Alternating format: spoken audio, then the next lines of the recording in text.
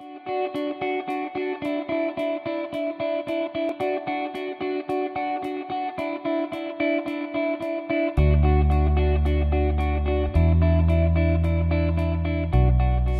talking about spiritual warfare, and we are looking at it purely from the basis of the word. Because we talked about last week how this subject has been taught and preached about a lot. And there's some stuff that has been added and taken away and things like that that has made it kind of spooky and people are scared and all that. So we are going at it, we're cutting away everything and we're going at it directly from the word. Amen? Amen. Amen. So, spiritual warfare. Okay, so we're going to do a little bit of a recap of last week. And Jesus, from last week, right? And last week, one of the things we recognized, we saw that Jesus' victory was complete and eternal. Jesus' victory over the enemy, over Satan and the kingdom of darkness, was complete and eternal. Did he leave anything else out? No. Was anything left undone? No. Okay. And he won the victory for us. He won the victory for who? Us. He won the victory for you? He won the victory for me? How many people here did Jesus win the victory for? Okay, everybody put their hand up. Fantastic, good. And I want you to make note of these scriptures right here. These scriptures right here, because those are the ones that we studied in depth last week. If you didn't take them down, I want you to take those addresses down today. I encourage you to take them down today. That's Ephesians 1:19 to 23. Ephesians 2:6. We're not going to go through it today because we went through it at length last week, and we won't finish this if we go through it again, because I get hung up on it. I tell you, every time I read these scriptures, I've been reading them all week, I am excited. Ephesians 1:19 to 23. Ephesians 2:6. Colossians 2:14 to 15. And Matthew 28 and verse 18, and Luke 10 and verse 19. I am even tempted now to read them, but I'm not going to. I'm going to be very strong. We looked at them last week from the New Living Translation, and you know, it's a wonderful thing. If you can get those scriptures, put them on your iPad or on your phone, but put them in sequence and then just read the whole thing. Read them all. Let Ephesians 1:19 to 23 bleed into Ephesians 2:6, bleed into Colossians 2:14 and 15, bleed into Matthew 28:18, bleed into Luke 10:19. You read it all from top to bottom, which we did last week together. I don't know how many people remember that. We read those one into the next, into the next, into the next last week. Shall I read it? Shall I read it? No. Okay, Michelle, don't. Hold it. Hold it. So we read those from the New Living Translation last week. But those are scriptures to corroborate and show us in the word that Jesus' victory over the enemy was complete and what? And that he won the victory for us. Okay, now there are two foundational scriptures that we are homing in on through this study of spiritual warfare. Two foundational scriptures. One is from Ephesians and one from Colossians. No, one from 2 Corinthians. And I have an assistant that's going to come and read those scriptures for us today. Okay. Two foundational scriptures in the Bible on the subject of spiritual warfare. Ephesians 6:10 to 20. A final word. Be strong in the Lord and his mighty power. Put on all God's armor so that you will be able to stand firm against the strategies of the devil. For we are not fighting against flesh and blood enemies, but against evil rulers and authorities of the unseen world, against mighty powers of the dark world, and against evil spirits in the heavenly places. Therefore, put on every piece of God's armor, so you will be able to resist the enemy in the time of evil. Then after the battle, you will still be standing firm. Stand your ground. putting on the belt of truth and the body armor of God's righteousness. For shoes, put on the peace that comes from the good news, so that you will be fully prepared. In addition to all these, hold up the shield of faith to stop the fiery arrows of the devil. Put on salvation as your helmet and take the sword of the Spirit, which is the word of God. Pray in the Spirit at all times and on every occasion. Stay alert and be persistent in your prayers for all believers everywhere. And pray for me too. Ask God to give me the right words so I can boldly explain God's mysterious plan that the good news is for Jews and Gentiles alike. I am in chains now, still preaching this message as God's ambassador, so pray that I keep on speaking boldly for him as I should. 2 Corinthians 10, 3-6, Amplified. For though we walk in the flesh as mortal men, we are not carrying on our spiritual warfare according to the flesh and using the weapons of man. The weapons of our warfare are not physical weapons of flesh and blood. Our weapons are divinely powerful for the destruction of fortresses. We are destroying sophisticated arguments and every assaulted and proud thing that sets itself up against the true knowledge of God. And we are taking every thought and purpose captive to the obedience of Christ, being ready to punish every act of disobedience when your own obedience as a church is complete. So those are our two foundational scriptures that we're using to study spiritual warfare. And our first points in recap, just to remind us, Jesus' victory was complete and eternal, and he won the victory for us. Let's go to the next point 2 of the recap. Warfare is a part of everyone's life. So we're all involved in spiritual warfare, whether we feel like it or not, whether we feel we're up to it or not, whether we believe it or not, we don't believe it, whether we believe it or not. Every single person, especially if you're a born-again believer, Jesus Christ, we are a son and a daughter of God, you are definitely involved in it. We're a part of the action, and it's going on 24 hours a day, 7 days a week, 365 days a year, 366 days when it's a leap year. It's constant. Okay. So let's go to the next slide. And we must be strong. We must be strong. We must be strong in our hearts. We must be strong in our hearts. But how are we going to be strong? In the Lord. We have to be strong in the Lord. And how are we strong in the Lord? We talked about it last week.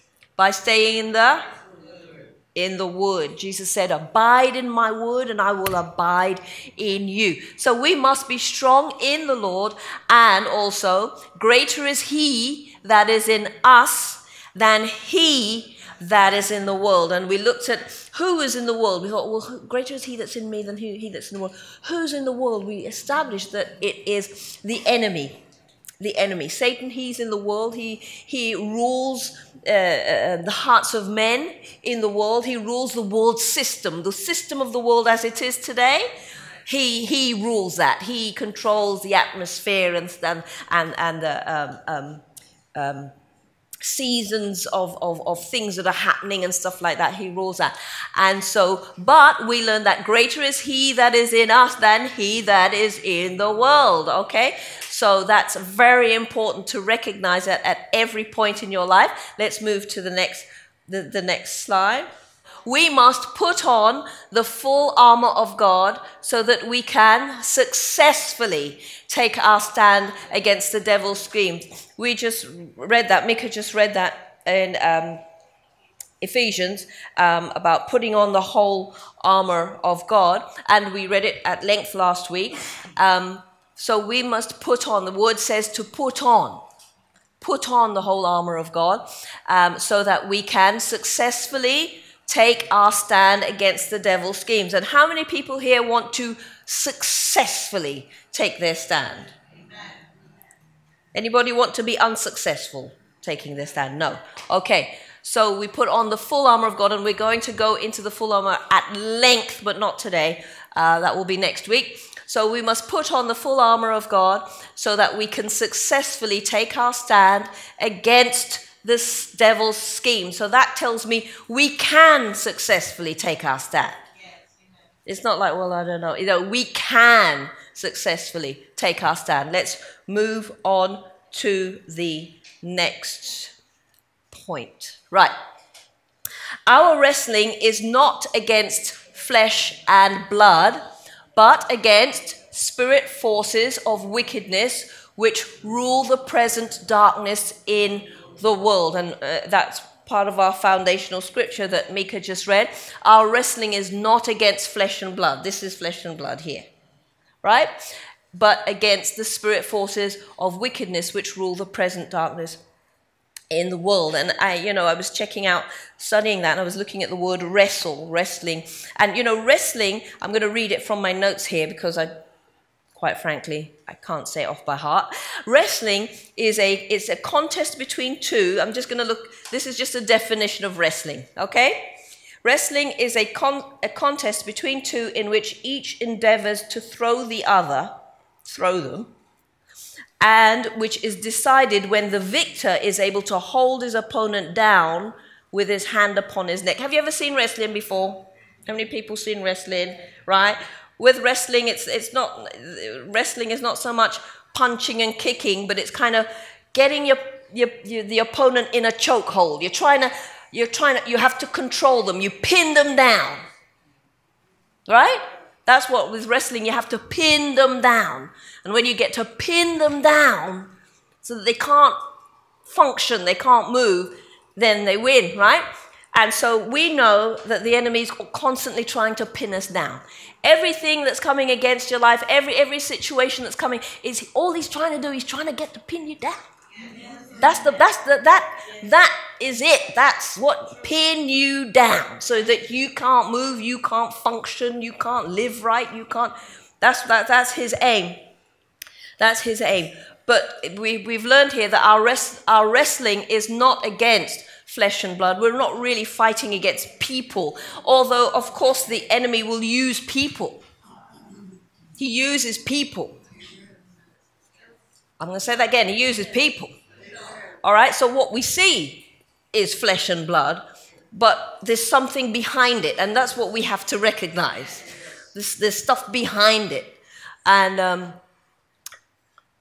those are spirit forces of wickedness which rule the present darkness that's in the world.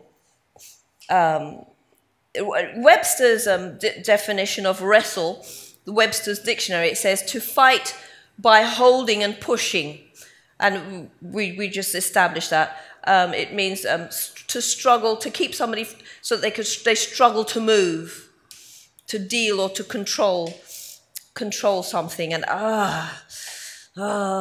listen, I've got somewhere to go with this. That's why I'm excited at this point, because I've got somewhere to go with this. But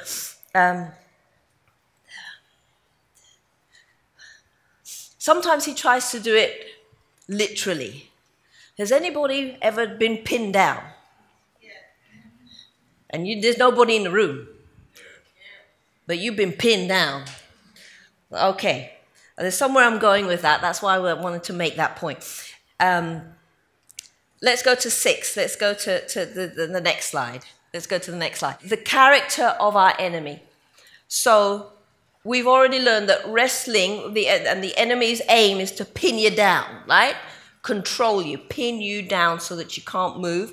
And we're going to look briefly, very briefly, at the character of our enemy. So let's go to John 10. And by the way, does anybody know who the enemy is? I'm sorry, just in case, because who's the enemy?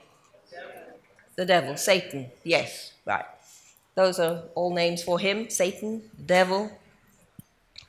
Satan means adversary. It also means deceiver. Another name for him is the accuser of the brethren, who will bring accusation against you. And in Jesus refers to the enemy as a thief here. And in John chapter 10 and verse 10, this is Jesus speaking, he says, the thief comes only in order to steal, kill, and destroy. But he says, Jesus saying, I came that they, us, may have and enjoy life and have it in abundance. Have what in abundance? Life to the full till it overflows. So Jesus is saying, hear what? Listen. The thief, the one who's coming to put you down, he comes only, everybody say only. Only in order to steal and to kill and to destroy. But I came that they would have and enjoy life and have it in abundance to the full till it overflows.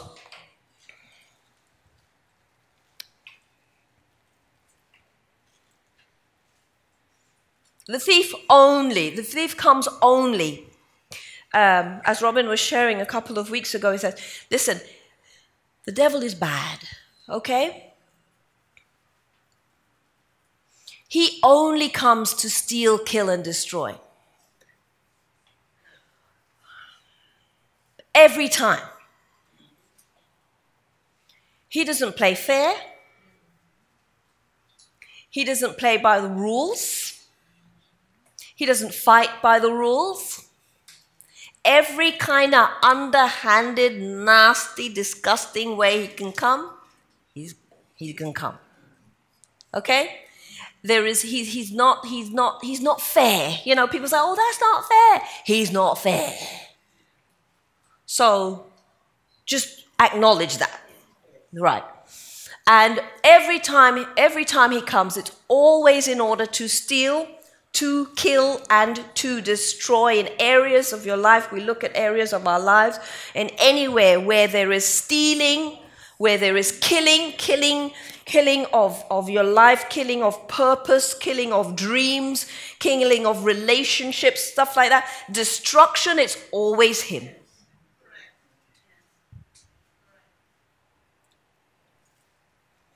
And under all these headings, all of stealing, killing, destroying, under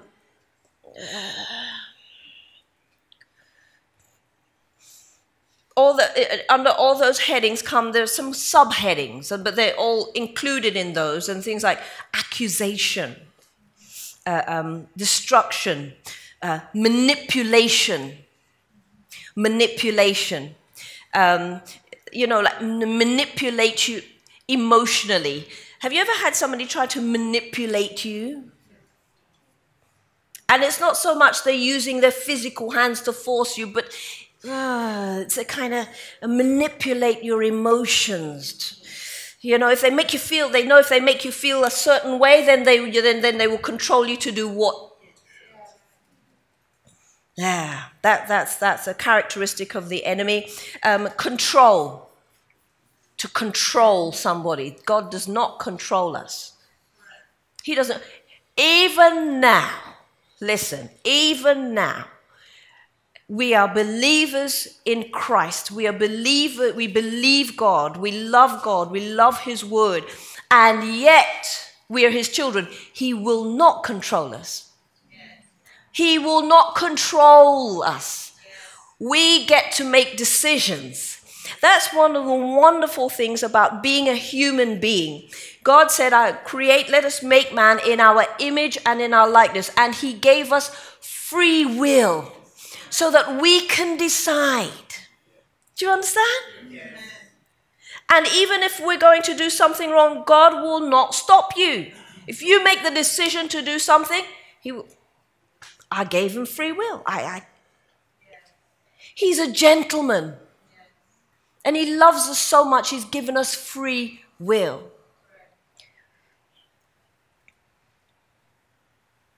Holy Spirit is such a gentleman.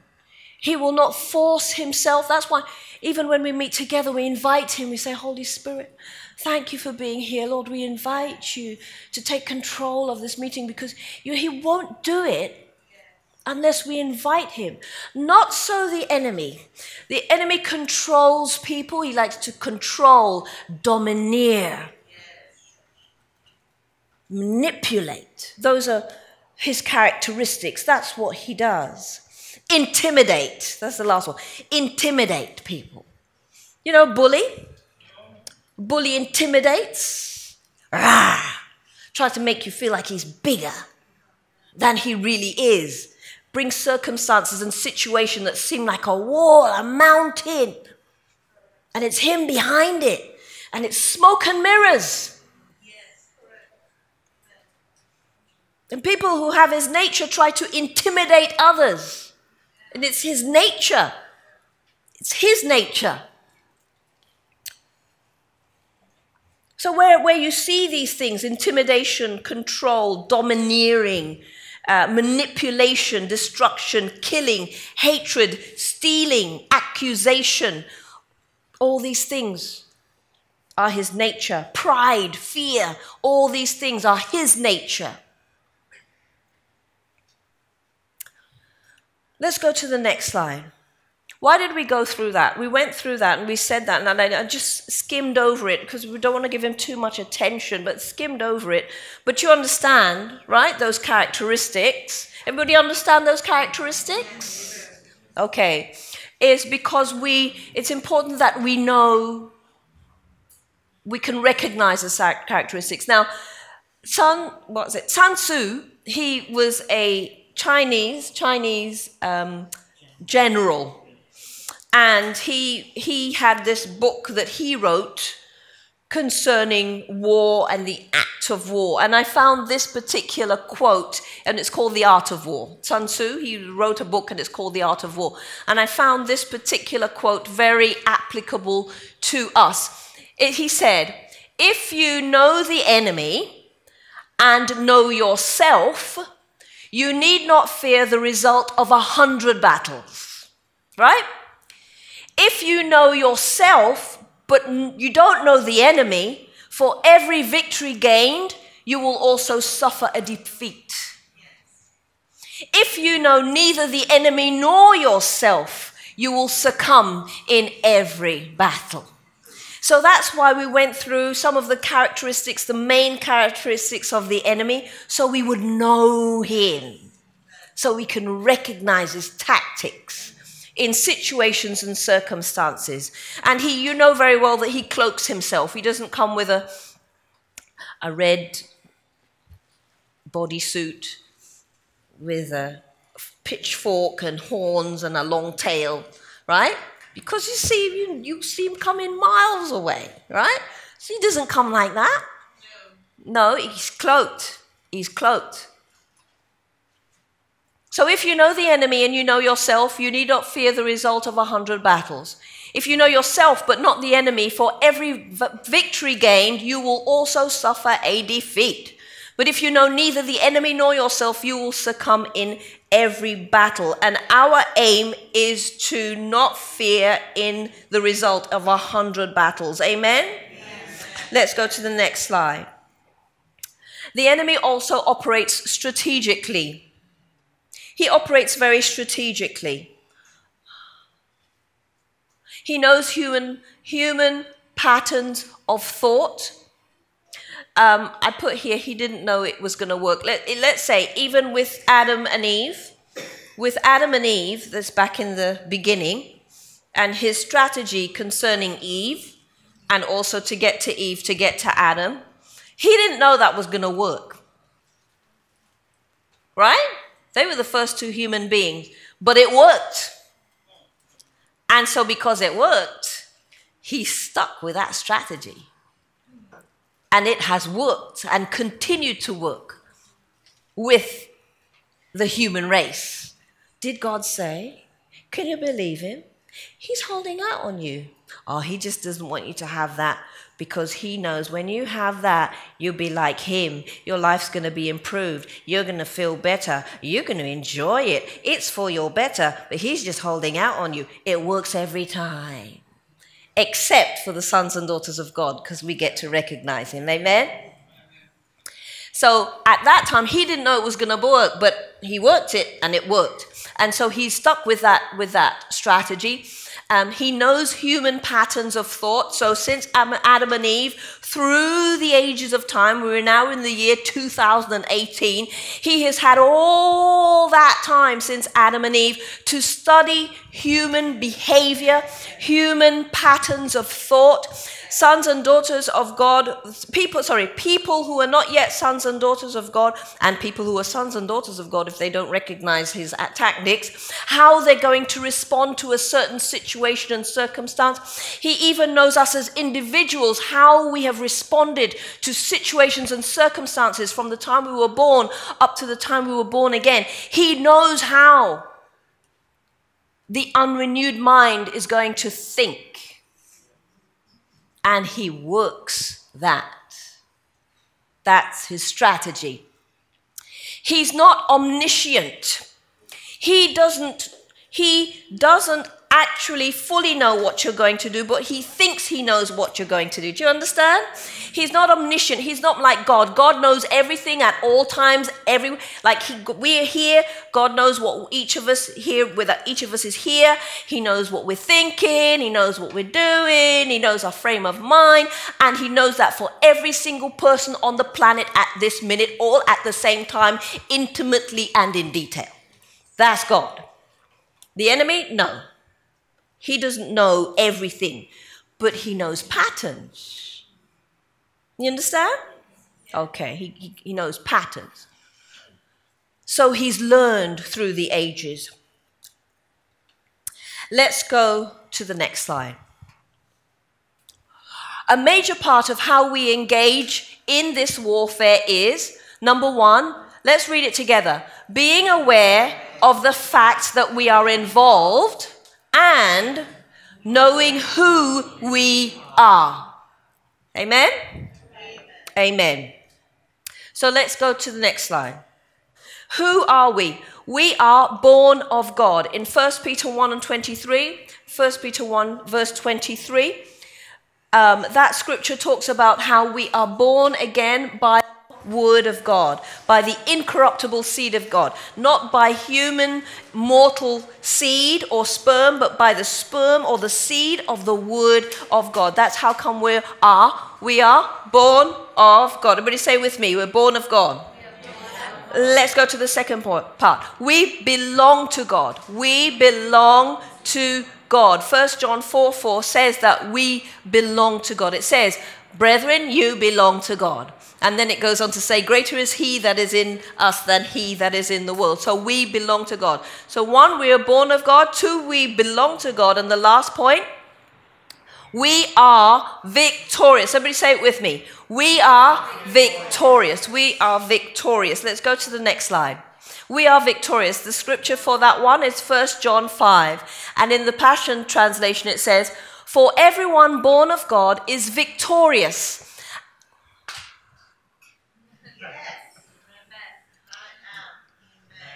For everyone born of God is victorious and does what? Overcomes the world. And this is the victory that has conquered and overcome the world, our continuing persistent faith in Jesus, the Son of God. Isn't that good? Isn't that good? Amen. Amen. So put that scripture down, 1 John 5, 4-5, and check it out if you can in the Passion Translation. That's what this has come from. That's what this has come from. Okay, let's go to the next point. This is the last point. Fight the good fight of faith. Fight the good fight of faith. Fight the good fight of faith. 1 Timothy 6, it says, fight the good fight of faith. Lay hold of the eternal life to which you were summoned and for which you confessed the good confession of faith before many witnesses.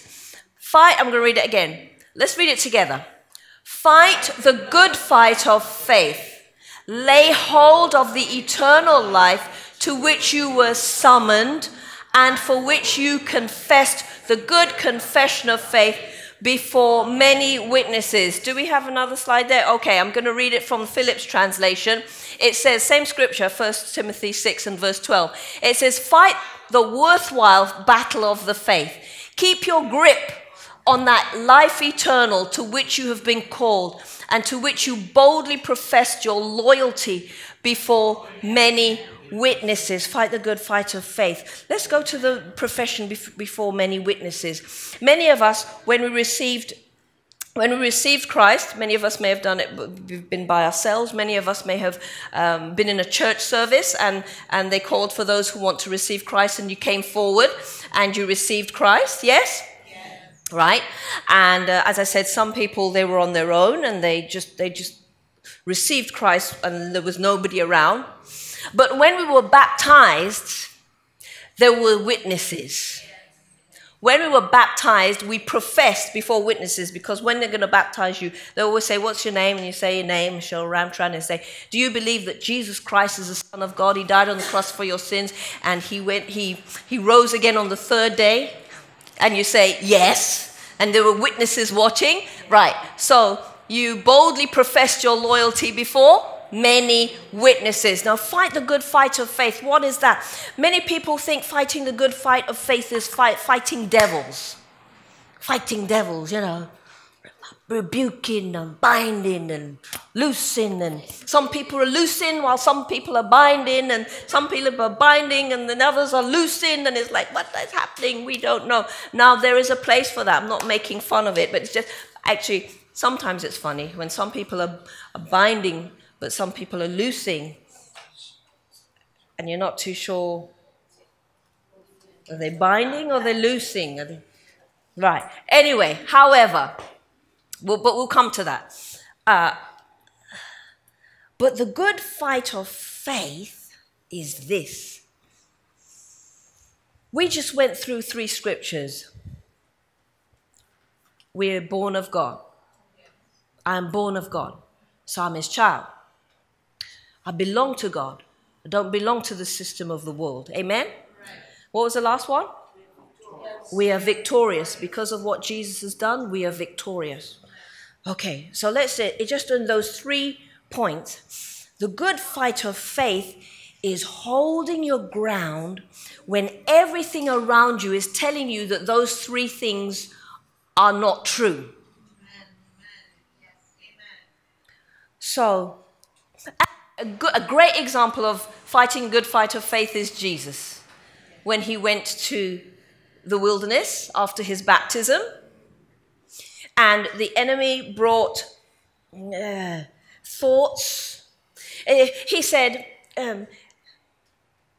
Jesus, when he came out of the water, there was a sound, there was a word, there was a voice from heaven. It was the voice of the Father saying, "This is my Son." I don't know if it sounded like that, but anyway.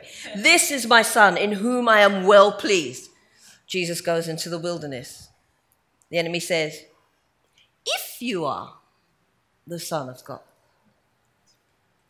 Right? God just said, "This is my Son." Okay, same thing with us. We have just acknowledged that we are children of God. The enemy will come there. Look at you. You don't think you're a son or a daughter of God. Look at your behavior. Look how you fell short. Look at huh? Right? And it's all to make you, well, maybe I'm not. Perhaps I'm not. Perhaps I'm not saved. Perhaps I don't really believe. Perhaps fighting the good fight of faith is when you hear that, "Oh, well, you're not a child of God. Surely you're not. Your life's not perfect. No. The fighting the good fight of faith is when you hear that, you say, "Thank you, God. Thank you for the blood of Jesus. Thank you that my righteousness is not by my works, but it is the pure, genuine righteousness that comes by faith in what you did for me, Jesus. I am covered by your blood. You said in your word that I am the righteousness of God in Christ Jesus, and that's who I am. Oh, and I thank you for it. I thank you that you're growing me in the things of God. I thank you that I'm a new person." Do you see? That's the good fight of faith. Fight the word. Yeah? Amen. Amen. So that's what the good fight of faith is. It's holding your ground. What Jesus purchased for us, holding that ground. Amen? Amen. Amen. I'm going to give one example, and I've gone 5 minutes over what I said I was going to do, half an hour. But I'm going to give you another example because I've got to. Are you okay with me doing that? Yes. Okay.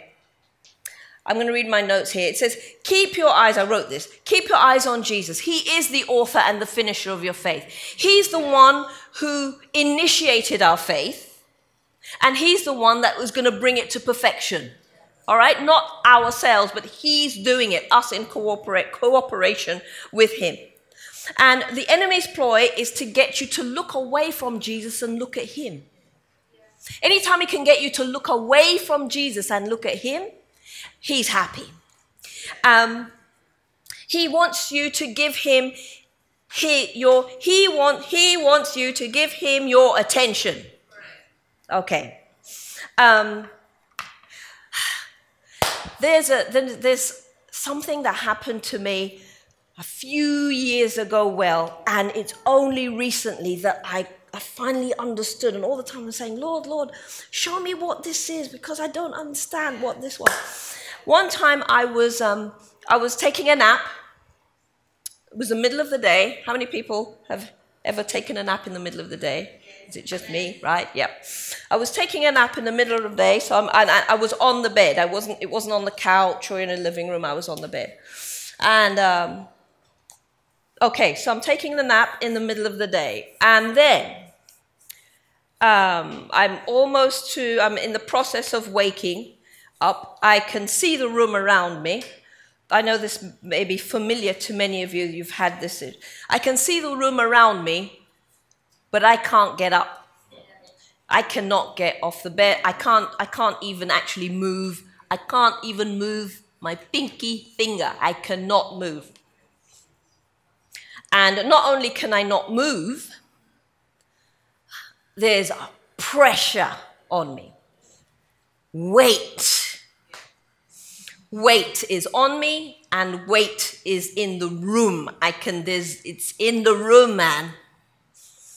And I can't move. Anyway, so this is what happened. So I'm trying to get the word Jesus out of my mouth. I'm trying to get the word, trying to get the name. I'm trying to get it out. I'm trying to get it out. And I get a certain part of it,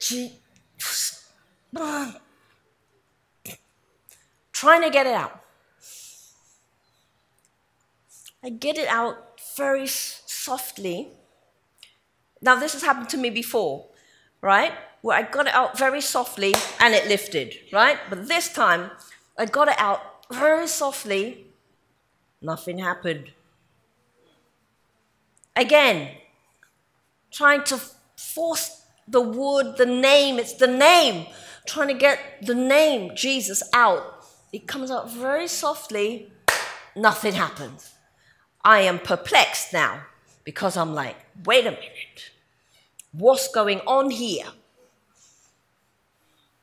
Third time, try again. And this feels like it's going on for ages, right? I get it out. I get Jesus. Nothing happens. And I'm looking in the room because I can see, but I can't do anything else. And I'm looking in the room, and I'm looking at where the area where I know that this entity is. I know where it is. I can't see a physical form, but I know where it is. I'm looking at it, and I'm saying, Jesus, what's going on here? What kind of stuff going on in my heart? Then I started I felt it in my spirit, that's why I did. I started to praise. Somehow in my spirit, I started to praise. I started to say, in my spirit, because I can't get the words out right away. So in my spirit, like, Jesus, you're wonderful. Jesus, you're fantastic. Jesus, you are King of Kings. You are Lord of Lords. God, I love you. There is none like you. You are wonderful. Right? You are my refuge. You are my fortress. And as I start to say in my spirit, and it gets louder in my spirit, to the point where it got so loud in my spirit that it came out of my mouth. And as it came out of my mouth, and I continued to praise, but audibly, I was released. The room was clear. That stayed with me for years. All these years, I was like, Lord, what is that? What is that? That doesn't go according to the textbook. That's not what my experience before this, that wasn't it. And it's only recently the Lord revealed to me. He says, listen, all the time you're trying to say my name, but you were looking, your eyes were on that thing.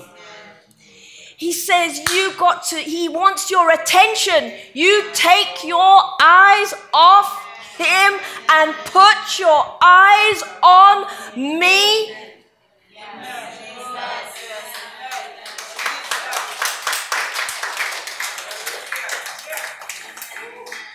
You take your eyes off him. You say my name, but you're looking at him. You take your eyes off him. You turn your attention to me. Look away from him. And you start to praise me. Now, so I learned that, oh boy. The word says, submit to God, resist the devil, and he will flee from you. Most places, if I ask that question, what does that scripture say? They will go straight to resist the devil and he will flee from you. And not remember, submit to God. Let me tell you, when we submit to God, we are automatically resisting the devil. When we submit to the word and we declare what the word says and we declare it in faith, automatically we're resisting the devil. We're doing it at the same time.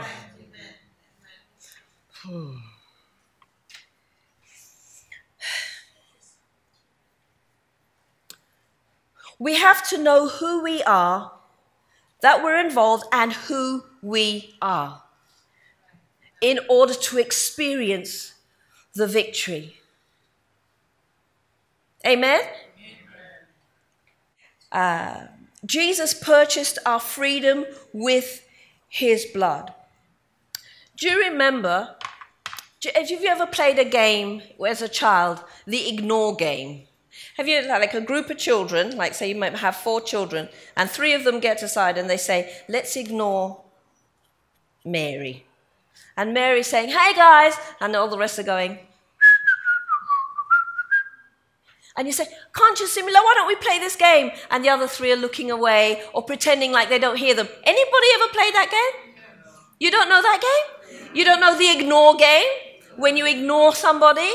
Oh my goodness. And you do it on purpose? That's what we're supposed to do with that guy. Ignore him. The more attention we give him, the happier he is. Play the ignore him game. Amen? So, can we just stand for a minute?